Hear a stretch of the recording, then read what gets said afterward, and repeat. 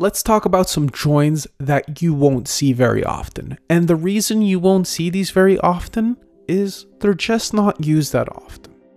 So we're not going to spend too much time nailing down in which specific edge scenarios you may or may not use them. But just to give you an idea of what they do and what they are, it's important that we summarize the purpose and the outcome of both of these joins.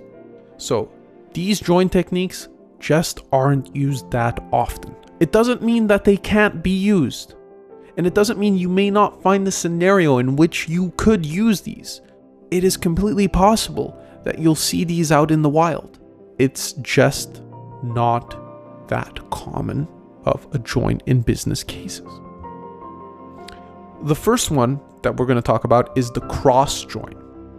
Now the cross join creates a combination of every row with every other row. So if you had 1, 2, 3, 4 and you had 1, 2, you're basically going to create a table that is going to add every row from table B with every row from table A. We call this a Cartesian product. You may have seen this from math or somewhere else, but basically it's a combination of everything with everything. And when you combine everything with everything, what you're going to see is very, very, very large data sets. So let's take a look at that. Over here, we're in Valentina Studio. And let me create a table called Cartesian A. And in that table, we're going to put just an ID column as a number. And let's create a table Cartesian B that also has that. So let's execute these two commands. And now let's comment them out. So now what we want to do is we want to insert data into these. So if we do insert into Cartesian A, and we said values 1, and let's do this a couple of times because we want a couple of values in here.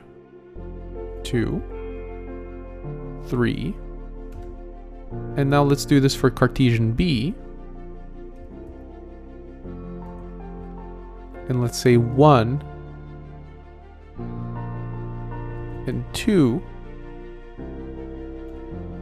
and let's execute these. Now we have our data in our tables, so let's go look at it. So if we select star from Cartesian A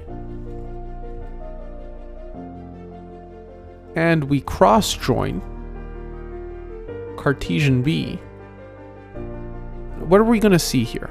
Well, we're going to see the following. We're going to see 1 to 1, 1 to 2, 2 to 1, 2 to 2, 3 to 1, 3 to 2. So we're cross-joining every value from A with every value from B. And this is what we call a Cartesian product. We're creating every possible variation.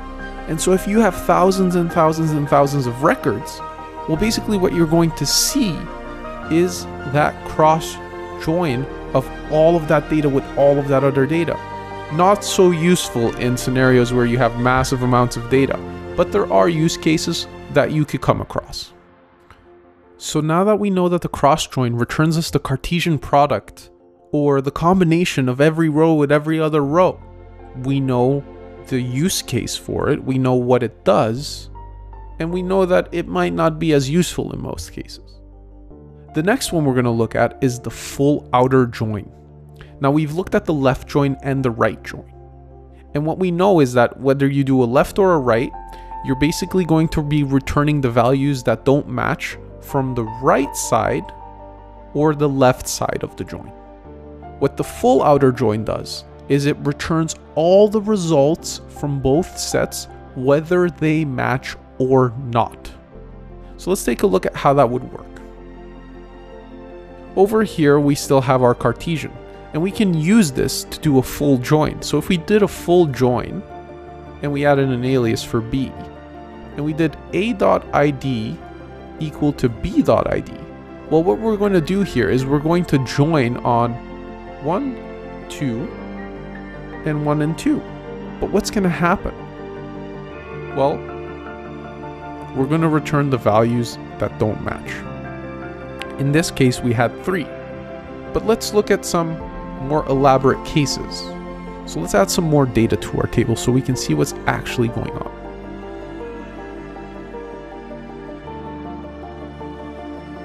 So we've inserted a bunch more data into our table.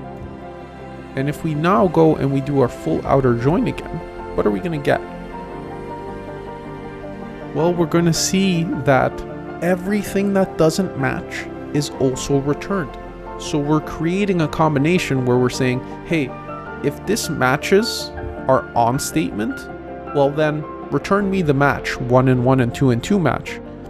3 doesn't have a match in table B, 4 doesn't have a match in table B, and 5 doesn't have a match in table B. And 20 doesn't have a match in table A, and 30 doesn't have a match in table A. So we're joining, but we're saying also return me all of the results that don't have matches, which creates more potential null values.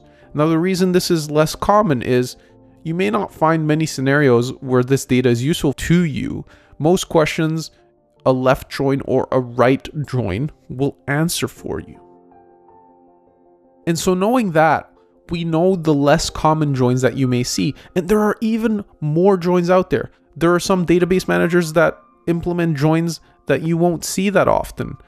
But the ones we covered here are the most common, the most used, the most seen. And with those joins, you can accomplish the most value. And with that being said, we can now jump into some amazing exercises around joins. Join syntax is one of those things that we are going to use very, very often because a simple table only contains so much data. So we find ourselves joining data very often. And in what ways can we simplify the join syntax? Well, there are a couple of different strategies. And for the most part, I would suggest always sticking with the on keyword because you can mix and match and do complicated matches.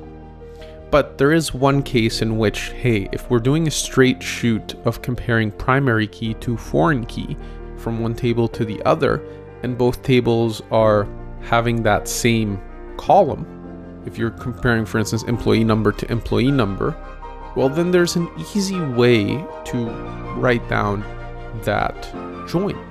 And you don't need to use the on keyword. And I wanted to give that to you in the cases where you're just doing a simple join exercise or whatever, or trying to test something out. So let's take a look at what that looks like. So over here, you can see that I'm selecting employee number, first name, and department number from employees, and I'm joining department employee. And as you can see over here, I'm doing as DE, but I'm doing something else. I'm not doing the on keyword where I would do on DE.employee number equals E.employee number, which would give me the same results. I'm basically saying, hey, Kiyoshi works for department 3 and Mary works for department 9, etc., etc. No, I was doing using. So using is saying, hey, I have this column in this table and this table. So, hey, just compare those. Just do it for me. Make it easy. When I execute that, what's basically going to happen is the same exact thing. Okay, so that simplifies us comparing a primary key to a foreign key relationship on a column that exists in both places. But I see you thinking, hey Mo, but what if I wanted to get the department name here? It's a good question. Let's see what that looks like. So if we did inner join here, and we said, let's inner join departments as D, and let's do the using. We know that based on our schema, department employee has a department number, and departments has a department number. So could we just do department number? Well, let's see what happens when we do that. Because you told me using is like for the simple primary foreign key relationship. So let's execute that. Huh. Okay. So what if I do d.department name? So let's see, what is the department name? Depth name? So let's see what that's about. d.department name. So if we execute this, what we'll see is, interesting. So we're getting Marie working in customer service, and Alain working in production, Moss working in production, Danelle working in development. Interesting. So the using keyword can be used to easily match primary to foreign key relationships. And that's a good thing. It makes it easy for us to say, hey, I'm just trying to compare this to this other thing. And the using keyword is one of those easy ways. Now, I would still suggest using the on keyword the majority of the time. It just makes it easier and I think more readable to know what's going on, and you can selectively say which tables you want to reference, and there's less ambiguity there. Because as you get to more and more joins, the using keyword can become confusing. As you reference the table directly, you know what you're trying to compare to what. And as your joins become more complex, you may get into weird situations. With that said, the using keyword is a very powerful keyword, and you should always try to use it where you're doing simple joins. So it works the same exact way as the on keyword, and it just helps you clean up your code sometimes, clean up your query. Awesome.